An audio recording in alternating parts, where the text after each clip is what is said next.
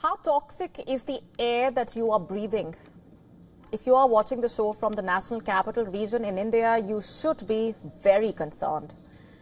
Less than a week ago, remember, we told you how Delhi's air quality level had dropped? Well, the nightmare is only continuing, and things have gotten worse, by the way. On Sunday, the Air Quality Index, or AQI, in Noida, Greater Noida and Ghaziabad touched the 304 mark. And what's more concerning is that this was an increase from 169 just a day earlier. That difference in just a day is extremely worrying. Is that a sign of what lies ahead? According to a Times of India report, it was the first time this season that all three NCR cities experienced very poor air quality on the same day. In fact, a senior official of the Uttar Pradesh Pollution Control Board in Greater Noida has blamed Pakistan for the rising levels of air pollution.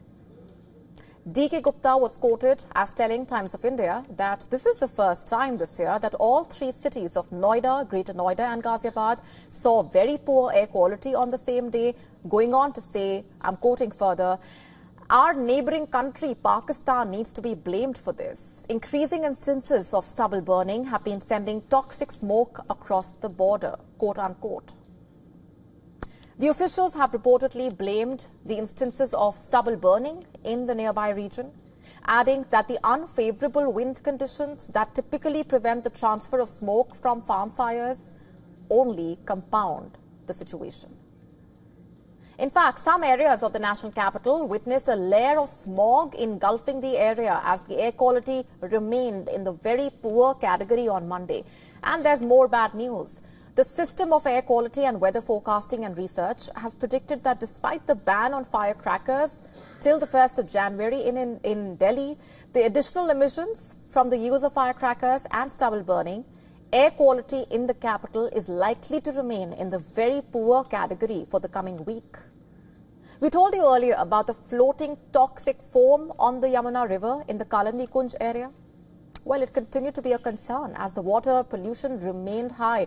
In fact, the pollution in the river has become a widely debated issue between the ruling Aam Aadmi Party and the Bharatiya Janata Party. On Sunday, the two sides traded barbs over pollution levels in Delhi. As per the Central Pollution Control Board, an AQI in the severe category can affect healthy individuals and seriously impact those with pre-existing health conditions, while poor and very poor levels can cause respiratory discomfort and illnesses with prolonged exposure. Those from Delhi would unfortunately be far too familiar with these terms, these categories. These are all names of categories used to describe the quality of the air that you are breathing. If you are a Delhiite, you must be having a horrible sense of deja vu, thinking, not again.